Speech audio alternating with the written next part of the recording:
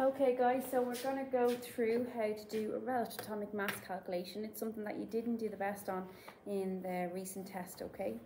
So remember, your definition for relative atomic mass is really, really important. It has three parts you have to remember. First part, okay?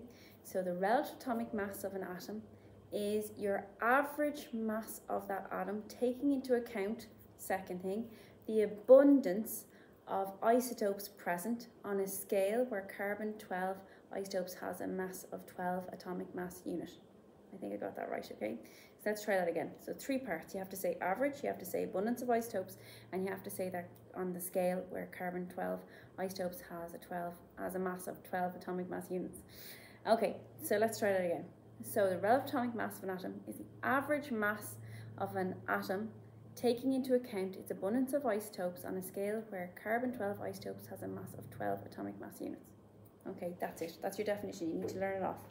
Okay, so here's your calculations. So this is a leaving cert exam question here. Okay, so using a mass spectrometer, it was found that nickel consisted of 70% 58 nickel, 26% of 60 nickel, and 4% of 62 nickel. Remember, your atomic number is the same in each of these cases because it's the same element, okay? Your atomic number is what determines the element. The number that's different is your mass number, and the reason that's different is because these are isotopes, and therefore they differ in number of neutrons that they have in the nucleus, okay? So it's a neutron number. Remember, your definition for isotope is atoms of the same element with different numbers of neutrons. So let's see how we do this, okay? So first of all, we have to imagine we've got 100 atoms of nickel. Okay, so we've got 70 atoms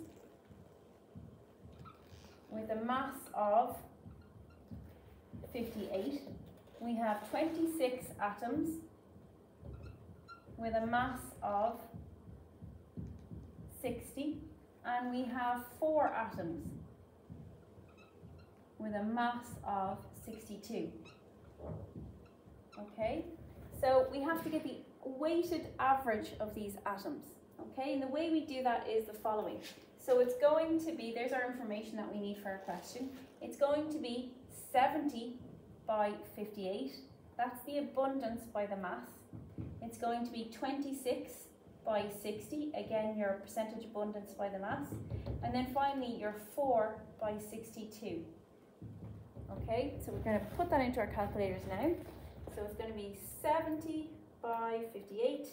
That is 4,060. Then we've got 26 by 60.